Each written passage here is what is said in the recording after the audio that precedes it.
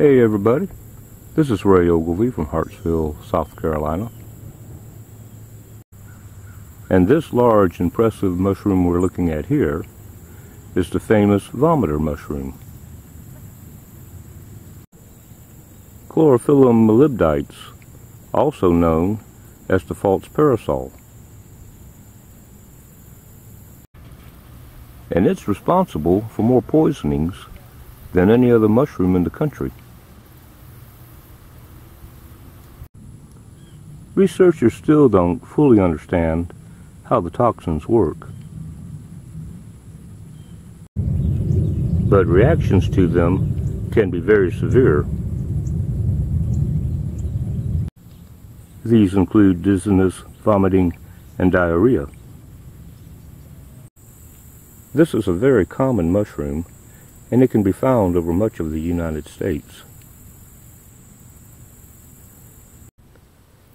It can be recognized by its large cap that starts off white but turns slightly brown with age.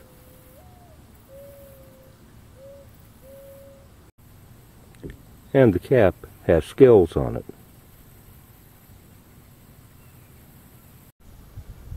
These scales are more numerous on younger individuals and tend to fall off as the mushroom ages. It also has gills, which start off white and turn darker with age, and a narrow stem with a skirt around it, known as an annulus. But the surest way to identify this mushroom is by the color of its spores. Here's a specimen that's overlapping a couple of others. And you can see where it's dropped its spores on them.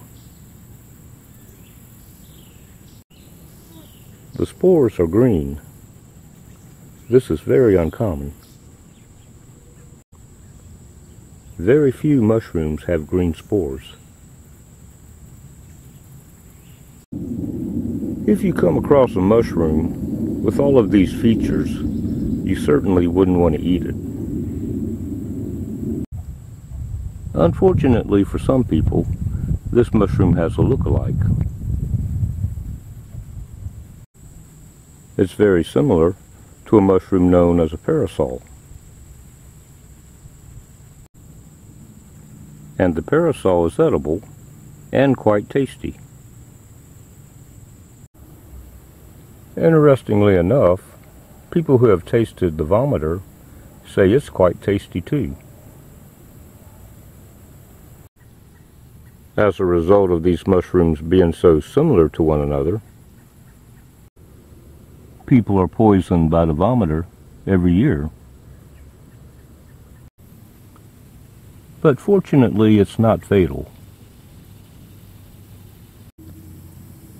And there have been no reported deaths from eating it. It's just a very unpleasant experience that you'd rather not have. Thanks for watching.